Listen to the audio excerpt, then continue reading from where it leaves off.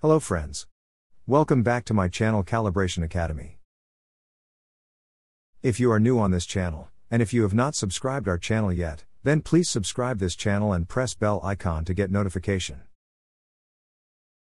And if you want the video on some specific topic, please let us know in comment box. This is a short video on radar level transmitter. In this video, you will learn: what is recommended mounting position to install radar level transmitter? Secondly, what are the advantages of radar level transmitter? Lastly, what are the limitations of radar level measurement? First of all, let's learn, what are the recommended guidelines to install radar level transmitter? As you can see, for optimal performance of radar level transmitter, the transmitter should be installed in locations with clear and unobstructed view of product surface. Secondly, do not mount the transmitter in the center of the tank. In addition to this, do not mount the transmitter close to or above the inlet stream. Ideally, transmitter should be installed at other side of the inlet stream. And the minimum distance to tank wall should be 8 inch or 200 mm.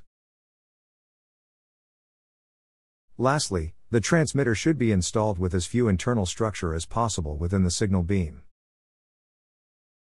Please refer this table for beam angle. As you can see from the table, different antenna has different beam angle.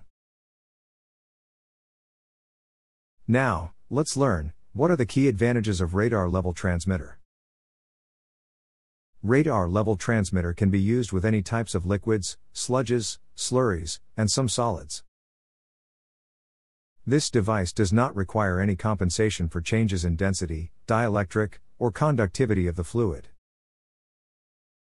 Change in pressure, change in temperature, and most vapor space conditions does not have any impact on the accuracy of level measurements. Radar level transmitter does not have any moving parts, so it has very low maintenance. Since it is not in contact with measured media, it is also good for corrosive and dirty application. Radar level transmitter has few limitations as well. For example, as we know, it is non-contacting level measurement. So, good installation is the key to get for accurate level reading. The sensor needs a clear view of the surface with smooth, unobstructed, unrestricted mounting nozzle. Secondly, strengthening bars, agitator and pipes can cause false echoes. However, most sophisticated transmitter have software algorithms to allow masking or ignoring of these echoes. And lastly, accuracy of this device does affect by low dielectric process fluids. Because for low dielectric process fluid, much of the radiated energy is lost to the fluid, leaving very little energy to be reflected back to the sensor. Thank you friends for watching this video. I hope you like this video.